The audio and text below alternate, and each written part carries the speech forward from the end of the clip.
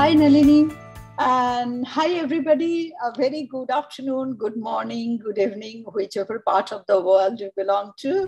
This is Ritwika Chaudhuri, founder director of the Palette Art Training and Consultancy, Dubai-based art training and consultancy company, as part of the Global Visual Art Committee of DLC, and to have such lively discussion on art and art investment in the world and in India. It's such an exciting topic. So just to give a little idea about what I do is that we are based in Dubai. We are an art school, accredited art school here. We teach all sorts of arts. We do corporate projects. We do team building workshops. We do regular workshops, and we do promote art and artists throughout the globe. Middle East, India, and the other parts of the world. Basically, it's a platform which gives all sorts of art-related activities and to promote art. And we have been here for the last 7 years, and it's been a very, very exciting journey with the patronage of the Dubai and the UAE government, who are so art-friendly, and they're doing their best to help artists and to flourish art in this part of the world. And I am actually just a passionate artist who learned most of the part of art by myself, self-taught. And in few occasions, I had the opportunity to be in touch with few people, a few very, very renowned artists. So that's how I started my art journey at the age of 5. And I was a journalist throughout my life, but yes, I mean, somewhere in the line, you should follow your passion. And that's how I am here today with Palette, and just following my passion and love for art, and to see how I can improve the art scenario in Dubai, and how I can help with the people here to learn serious art and to pursue their dream to become an artist. Thank you once again very much. And thank you for the opportunity to be a part of this very, very exciting and prestigious group. Hi, Ritika. I'm so glad to finally meet you, because we've been having these conversations and we've been talking to each other, but now we get to meet here virtually, which is wonderful. And a big hello to everyone in all parts of the world. It's an honor and a privilege to be a part of this conversation today. I am a member of the DLC Global Visual Arts Committee, and I have been working in the arts industry for almost 20 years now. So I come from a corporate background, but it so happened that I took a break, and then after that, I used to paint like you, Ritvika. I used to paint right from childhood. But I guess at some point, when we were young, having an arts career was not the in thing. So that didn't happen. But I'm glad that later on in life, my passion found me, and art was something which I could actually pursue. So what I've been doing is I started with freelancing. I used to write for Times of India and then several other newspapers. I was writing for art magazines also. Slowly over a period of time, what I began doing is art consulting as well, because I was doing this column for, I have this section in Financial Times where I would follow the art market and write about, the auctions and the trends and what was going on in terms of the financial part of the business and the commercial side of art. That was one of the activities that I was doing. Apart from that, also what I was slowly I got involved in was curation. So I have curated several art exhibitions, and I also curate contemporary art collections for corporates. So that is an area which is in the last few years I've been focusing on that, along with the public art projects. So we've just completed one small public art project here in Bangalore. Soon, I hope I'll be able to share photographs from that. I think as we go along in the conversation, I will be able to, I think, connect all of these activities and also establish why these are so important and relevant to art investment also, because art investment is not a field which is separate, or it is very much integral to all of the activities that we in the arts industry are doing. And we have to find ways to further integrate them in such a way that it becomes a more popular option. There is more art awareness, and people become more knowledgeable how they can go about investing in art. So, why don't we start off with today's conversation? Yeah, actually, you have already started it, and that's a lovely way of saying that why art investment. And this is indeed for the couple of years, and not I should say for the couple of decades, the whole scenario of art changed throughout the world. It's not that people never used to invest in the art earlier, but the awareness, the attitude, the perspective, the understanding of investing, it has become more logical, more thought-provoking, and interest of the people, and as an alternate mode of investment. That is something which is become more I should say relevant in the last 2 decades. Like you rightly pointed out, that this is a very organized sector in terms of where you can invest in. Not that the entire sector is organized. That's where, especially in the Indian context, there is a lot which needs work, right from policy level to the grassroots level. But I guess unless we have these kind of conversations, things will not move. So it's a great way to start this off. Yeah, it needs so, So what do you think that if we start first with a country closer to our heart, India, that how do you think that you can, other people of India, generally the government, the supporting group can help improving the scenario of Indian art and art as an investment to create more awareness? What are the things necessary? So before I go on to that, what I would like to talk about is a little bit about how the scale of the market. Let's say, when we're talking about the Indian art, what is the size? What are we looking at? And some of us have been through the boom period and then the recession, which happened in 2007-8. That has unfortunately left a very long-lasting. It has had a long-lasting, effect on the market, the repercussions of which are still felt to this day. But having said that, there are plus points to it also. So when we look at, the size of it, for instance, and Ritika, you can then bring out the global art market size, because I think the comparison is actually quite shocking. The sizes that we're looking at, for instance, I have these numbers here, and so I'm going to have to read that. The average price for a contemporary art piece in the West was $26,000 to $27,600. So the median in 2019 was around $1,300. Now we're going to come to what the Indian market is like, So before that, 2013-14 were very good years, in fact, favorable for contemporary art. And I am mentioning contemporary art because we'll be able to see the difference in India specifically, where the market is completely dominated by the modernists. In fact, almost 90% is dominated by the modernists. So less than 5 to 10% might be in contemporary art. So this is an area which needs a lot of work. So there, when we were looking at 2013-14, we had, the Jeff Koons balloon dog, the orange one, actually. Right. That sculpture had sold for $58 million.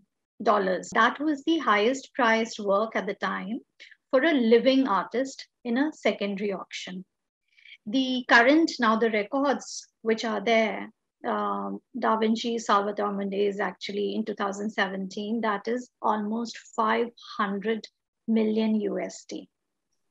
Okay, so whereas here, coming to India, the painting, which is the artwork which is highest, which sold for the an astronomical amount, as we like to say, was Gaiton days, and it sold for a whopping 42 crores. That's it. That's in rupees.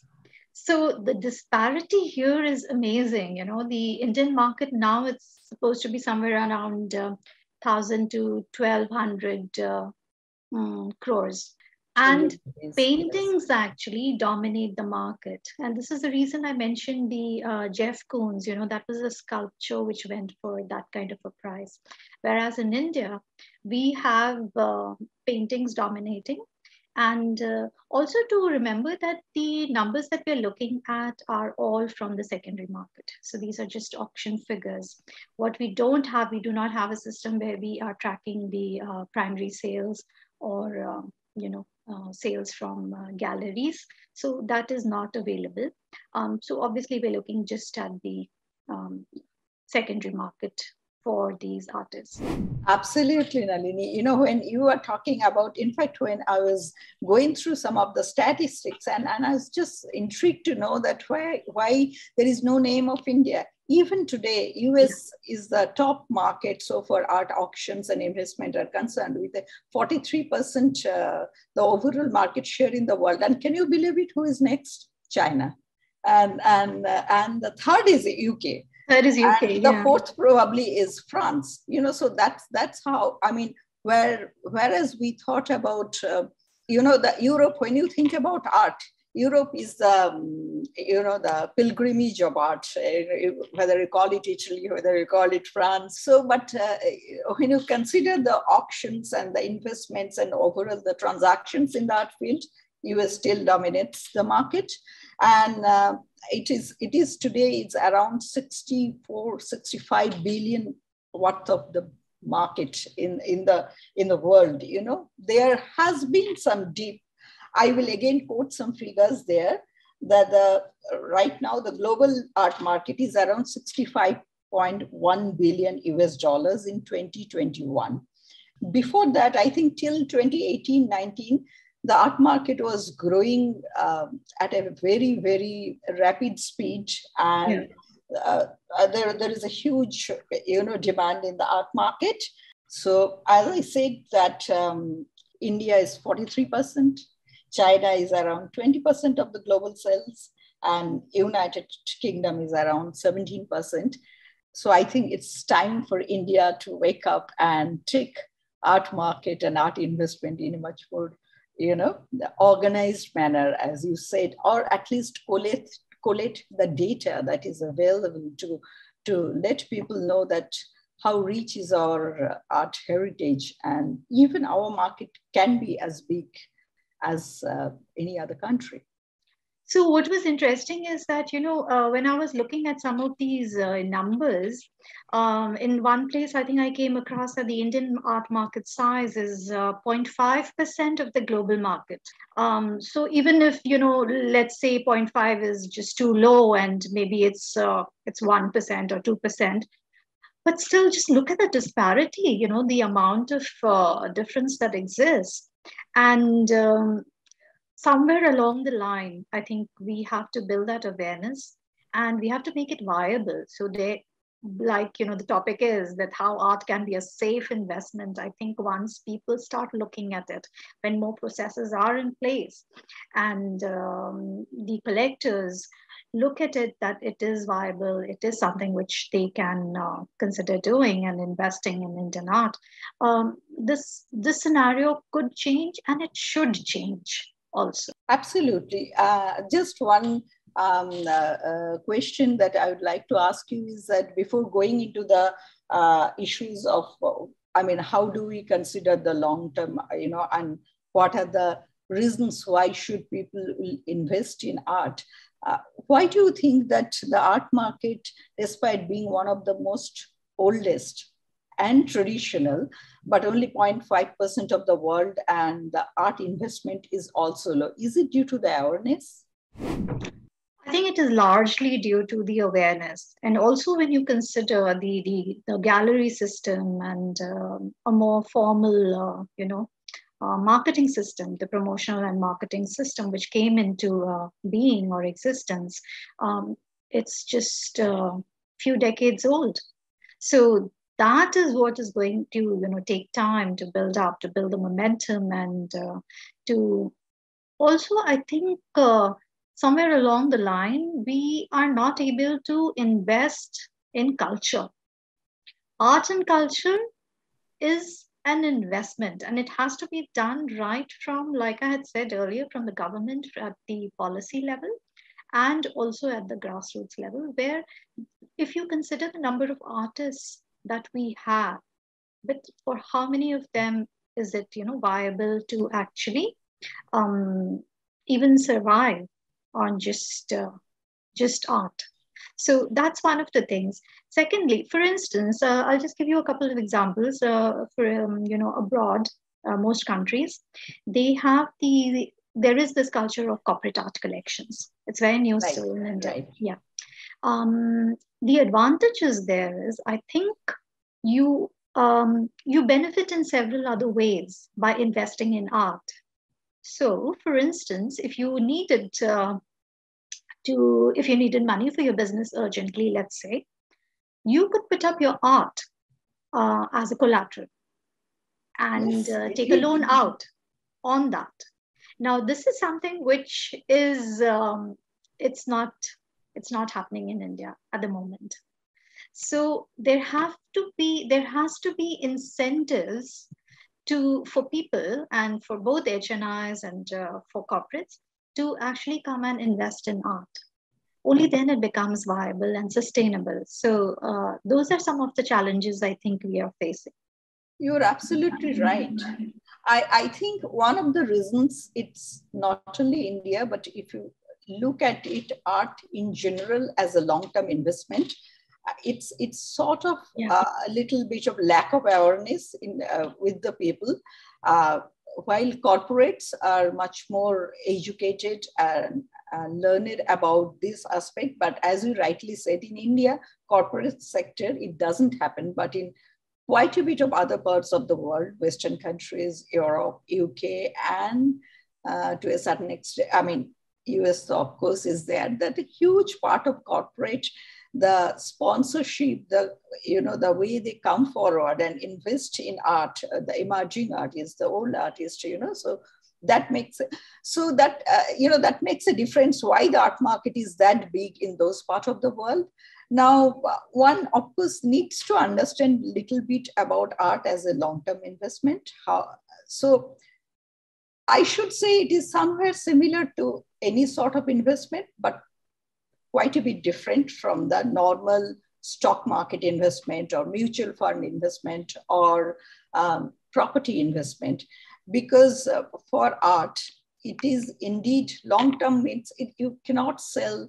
I mean, you will not get the appreciation within a year or two, which usually happens in case of stock market, sometimes in case of very lucrative properties. But in art, it's a long-term investment. And what the experts say is that it takes almost 10 years, at somewhere the tenure of 10 to 15 years for the investment to mature. So that is one aspect of the investment, art as investment. Number two is that why invest in art? Number one is that it, of course, it enhances the culture of the country. It helps, maintaining the tradition and old heritage of the country. And also it encourages the young artists who are coming in the market and producing fantastic pieces. Now, having said that, one also needs to understand that because the nature of art as an investment is slightly different and the gestation period for appreciation is slightly long, one needs to have the patience and understanding about the market. What is good for the country? I mean, if you are thinking of investment and to sell it within your country, every country has its own culture and the way how they depict art. Like this, just to give you an understand that in the Middle East, you will see a lot of art which has getting recognitions in the market. They are those arts which are conveying the character of the culture of this part of the world. So while there is a global appeal to art investment, there is a local aspect towards it. And also another thing we need to understand that there are two other things. One is that only while the corporates can invest in art because they have the means and the resources to do it, while and the individual collectors, so to say, those, yeah. I mean, they are the big connoisseur, I think, and they are the people next to the corporate is the individual. There are, individuals who invests crores and millions and billions in art. And apart from that, if you think of art as a long-term investment for people, even those who love art, one of the most important premises is that you need to understand, because art investment, just like when you invest in a script, and you need to know that how the script is performing in the stock market. Same way, when you invest in art, you need to understand how is the performance of the artist, how his or her artwork being perceived in the market, what can be the long-term demand in that sort of art. As you rightly said, that in India, it's 90% contemporary. It's very interesting to know that, because there's a huge part of India has a traditional form of art, as a folk art, which is there, but still the contemporary and the modern, which is dominating the market. So the latest trend in the market is important to know before you invest in art. And why invest in art is because it gives you a diverse portfolio. Absolutely. If you are not talking about too much of liquidity in the short term, it is one of the best ways and ways to invest, So I think these are some of the things when you think about art as a long-term investment. One, should consider that it is another form of investment vis-a-vis which goes in parallel with stock market, property, mutual fund, gold, bullion, cryptocurrency. Now, art is also a big market for investment. Absolutely, and like you very rightly said, that it is a long-term investment. But what is interesting is that people who are actually who like to engage with art, they have another way to look at it. Because, for instance, recently there was a client of mine, and the way he decided that he was going to invest in art. He was part of a company, but he was going to, it's his own company actually, but he wanted to have a personal collection. Okay. And he was very clear that I am looking at it from the perspective that it's going to be long term, and it is something which I will be leaving for my children. Now that I found interesting, because not many people like to look at it from that angle. I've had collectors come and say, my children do not want to inherit my art collection, but these are people who have like more than 500 works, and the children obviously after you've collected 10 to 20 works, you run out of space. That's the other thing, by the way. People tend to run out of space, and you need to find how you're going to keep the artworks. So this is one person who was who said he wanted to invest in art so that his daughter would inherit the collection and she would make money out of it, which was interesting. I have another person, and what he does is, and this I think is very relevant to the conversation we are having, is because he does not have a huge budget, but he is absolutely passionate about it. So what he does is he visits all these art exhibitions, art fairs, festivals, wherever he can, artist studios, all of that he goes and attends, and he keeps a track of the market himself. Now this is what should I say? These are two ways to go about investing in art. Either you can work with a consultant who will do the market research, who is already in fact doing the market research and keeping a track of the market. But then what they would do is also to look at what you enjoy, what kind of art engages you, and then they would try to source works for you within that budget. The other way is that the other person that I mentioned who likes to buy himself, I think he's very happy doing that. The thrill of visiting shows and interacting with artists and finding out these stories which they have converted into their artwork, I think that is something which makes art so global. You know, anybody can relate Absolutely. to that, and that Absolutely. is amazing. Now I know artists do not like their works to be sold at a discounted rate, and I do kind of agree with them, but some of them are passionate about their work finding a home and finding somebody who appreciates it. And for those people in the West, in fact, there is a system where people collect art on installments. So every month they would give out a certain, I don't know if it's an EMI, but at least a portion. That's very smart. That's very That's, smart, yeah, Nalini. it's very common in Europe, by the way. So I have artist friends who've managed to sell works there in Europe on an installment basis. That's also a fantastic way to invest in art. So you don't always need, and that's the other thing, you don't always need a very huge budget, I think, to invest in art. You can always start small. That's the beauty of it, that art is available from, a few thousand to lakhs and lakhs of rupees. Now, when Indeed. we talk about diversifying the portfolio, that's where the risk factor also comes in. So you can mitigate the risk by mixing artworks, which will then, so it is your portfolio which is going to fetch you the money, not necessarily each work. So how do you work with that? So those are some of the ideas, that people can adopt and see how to invest in art in a more safe way.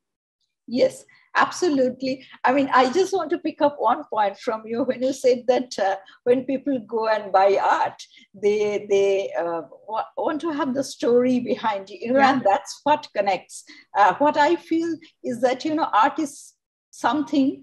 It's more than the objective part. It's a connection between the person who is seeing it and the person who is doing it. Correct. And the moment, and I think, to me, that's a good piece of art which connects to both artists and the, you can say, investor, or you can say the connoisseur, and you can say the onlookers and the observers. And to continue with the story, I think 2018 in Palette had a stall in World at Dubai, and behind that there is a stall of Bharat Thakur, and Bharat Thakur, I mean, of course, I mean, in Indian art context, everybody knows about him, but from a different point of view. And I also used to know him from a different point of view, because I used to be an avid yoga fan and used to go to Bharat Thakur. So when I saw his stall and that particular, the displays, art displays, was very, very, what should I say, intriguing. I was quite intrigued, and I couldn't help but asking Mr. Thakur that, I mean, you are an avid proponent of yoga, and which is some sort of a spiritualism, whereas your painting, if I use a common word, is very dark. Those particular set of painting, there are four or five. And you know what he said, Ritika? Do you think that life is without darkness? And that's opened my mind, is that you need to see, you need to understand the philosophy behind the creation of an artist, why he or she is doing that, and that's something which connects very much between buyers and artists. Absolutely. The kind of engagement and the experience that you have when you engage with the artwork, Yes. that is always unique, and it is so subjective. There cannot be any objective interpretation of the work also. So yeah, it's very interesting that how people relate to different pieces of art, and there are people who love dark, very dark pieces. That's also, it's not for everyone. I do realize that, but I know which series you're talking about, because Bharat had done one series where it was a personal journey for him, and it was absolutely, the soul is tormented and yeah, being torn apart. So it's interesting that you brought it up also. Nalini, you have been describing so nicely that, what people should consider when they invest, and what are the sort of things, what do a first investor of art should do, while considering investment. Could you just a little elaborate, because you are really, really telling it so nicely, so if you can just give some idea about the people, saying that these are the few things that they consider when they're making their first art investment. So I think the first and foremost, people, they should decide what kind of a budget are they looking for. Second thing I always advise my clients is to set aside the amount, because it's very easy to get carried away. You buy one, you buy the next one, and then you are, you're buying works of the same artist. I know several people who just go on doing that. They have 30 works, 50 works by the same artist. There has to be a purpose to that. So any collection that one is building, it's good to have a direction. It's good to have either a concept or a theme, or it could be, you're looking at time periods, so it's chronological, or you're covering a particular school. It's up to you. So for everyone, I know it's not easy to start in that way, but slowly over a period of time, I think when you are engaging with art, you become clearer on what direction you want to go and what direction your collection should go. The second thing is that if you notice, most large art collections are managed and driven by experts, because it makes so much sense to have somebody who knows the field, who knows the arts industry, who knows the trends. So you can be a part of the conversation, obviously, because if you're going to especially live with the work, it's good to be invested in it, to find that it's something which moves you. But if you're looking at building a larger art collection, it is good to get some kind of advice, at least, some direction, or where do you want to go, and have a conversation. Second thing is the valuation, the documentation. This is the other thing which I always tell everyone, actually, that make sure you document it well, make sure you have all the pieces, whatever you have, all the paperwork is there. So right from authenticity to provenance to the quality of the work, there's so many factors which go into it. And I was also on the advisory committee of a museum, of a government museum earlier, ended recently. And that's the other thing I'm very passionate about, the museums, the museum going culture, what we're doing in our museums and what we're doing with our public arts in public spaces. These two things, again, it's so relevant because for collectors, for them to even begin collecting, it is important to see works. And one quick point that I will add here is that I had mentioned about the 2007-8, the recession that happened. The good thing that came out of it is, before that, most collectors or buyers, they were relying on galleries and, other people to tell them what to buy. So there was no research. They were not doing it for themselves. But after that, I think because many of them, they suffered, quite a bit. And of course, the market collapsed. And they're very invested in it. And, we talked about the diversification of the portfolio and what kind of investment, how much they should do. This is the other thing. Before 2007, I think people were using this as the primary source of investment, which it should never be. What one should do is look at it as 10 to 15% of their disposable income. So that is the maximum that I would suggest people to invest in art. Art is for everyone. I think that's the other thing we have to keep emphasizing, that it's not just for the elite. It's not just for a particular class of people. Anybody can enjoy it. We need to invest more in public art. Unless we have public art pieces, how do you expect everybody to become, art savvy? And yeah, that culture has to be initiated. So whatever you can give us an idea about how are you expecting the 2022 market, and maybe I can add a little bit on the what are the trends that have been predicted for 2022 market worldwide. Yeah, of course. So one of the things that you mentioned was there are going to be more auction houses also coming to India. And there are also going to be more Indian auction houses that are going to come up and be active in this current year. In comparison, if you look at it, 2020, we said was really a bad year. But from 21, 22, already there has been a shift and the market has grown spectacularly. So while in 2020, what happened was that everyone was sitting at home, not just sitting at home, but the lockdown was so devastating that people were obviously not thinking about the art. But once the critical phase got over, then there were a lot of people who wanted to beautify or, make their environment more aesthetic since so many people were working from home. Right. And right. art then I think the conversation started with several online galleries. They were able to do spectacularly well. Right. They're continuing to do that. And also, like you said, now the physical galleries are back, they are opening. Fortunately, in the meantime, they've also established their online platforms. So buyers have the option. So it's no longer limited geographically. You have the option of walking into a gallery. If that's what you're more comfortable, then you also have the option to do more research and look at, databases and all of that later on. So I believe that there are a couple of other international auction houses which will be entering the market this year or early next year, which should be good for the Indian art scene.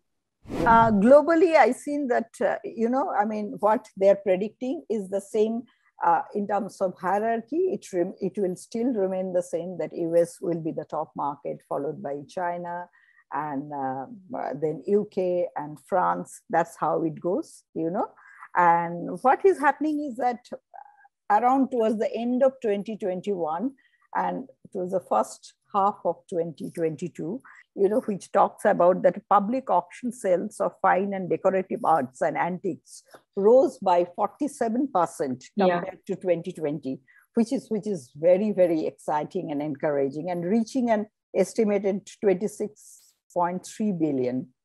So, still, as I said, the market dominates, that US markets, and the private sales in the auction sector has also increased, and a steady uptake with around 32%, reaching an US 4.1 billion. This is sometime towards the end of 2021 to first few months of 2022. So market is sort of being a bit looking up. Yes, market is looking up, and there has been a lot of post-war and contemporary arts, as you are rightly saying, is dominating the worldwide scenario. And basically what they're saying is that art which have been produced in the last 20 years are getting a lot of attention, in terms of conservation and long-term investment point of view. And they were also mentioned in Euronews that there is a renewed interest in the figurative part of art, so that is something, an interesting trend. So for the type of art that one is looking at the 2022, still physical platforms will have its own place, but along with that, simultaneously, the digital market, the online platform, is taking substantial percentage of the art market, and which is, of course, in the years to come will be a dominant probably a characteristics, so how the two markets work parallelly. So I think these are some of the new trends, not new trends, are the emerging trends in 2022. And experts feel that the market is going to come back and it is looking up, and probably if things work out well, and we might reach the previous height. So right now what is happening is the hybrid way of working is going to get more popular. And this offers, like we said earlier, that it's going to give more options to buyers and collectors as well.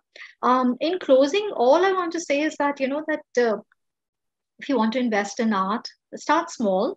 And don't let it stop you. I think, it's we sometimes overthink things, but if you do have some amount of disposable income, some amount of you know money that you would like to invest in art, do go about it. Start in a small way, see how you feel about it, and then you can continue to uh, go along. Of course, auction records and all of that data, art price, artnet, all of these, we are fortunate that we have access to so many digital archives and information and data points which one can refer to and make smart decisions. So it's for everyone. Yeah, you're absolutely right. Few takeaway points is that you need to know the market when you invest in art, at least a little bit of research and understanding. Number two is that the first time investors, it will be helpful to talk to the experts and to get to know a little bit of idea. Number three is that you need to understand the market well before investing into it. And if you only have quite a bit of disposable income after you invest in those assets which are more liquid, because art is not that liquid an asset. You have to think about it in a long-term perspective. So in that case, art is a fantastic investment if you have more to spare in the market. Number three is that market is improving. Market is improving throughout the world and in India as well. So, I mean, whatever the deep we felt in last 2 years, it's everybody is upbeat and they're saying that, the worst is over and the market is moving up. Maybe this is the time, and this is a very classical theory about investment. When the market starts going up, that's the best time to invest, a little less, not very high market. So the same applies to art market as well. The market has just started moving. So the entry points are very, very, affordable and conducive for investing in art. That's really good point that you said, Ritwika. So as we wind up, I'm going to talk just a little bit about what I do apart from, I know they've put down Nalini Malviya as the founder of Arts in India, which is a website that I have. Apart from that, I have a consultancy, which is Nalini Malviya Consultants.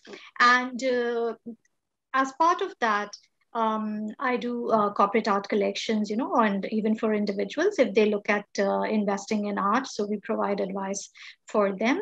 And the other thing is, of course, the public art, which I'm so passionate about. I'm just looking for somebody to sponsor, art piece and to have it in a public space where more people can engage with it and children can play around it. And it could be kinetic, it could be a sculpture, it could be an installation, or anything which just moves, and it becomes a cultural and a vibrant space for everyone to come and sort of collect. So absolutely. Until next time then. Yes. Thank you so much, and it's really interesting to have this discussion. Thank you, Ritwika. It was a pleasure talking to you. I felt so comfortable talking to you as well. And to DLC for making this possible. To set up such platform. It's really, we feel privileged and honored. I know, right. Thank you then. Have a lovely day. Bye-bye. Thank you.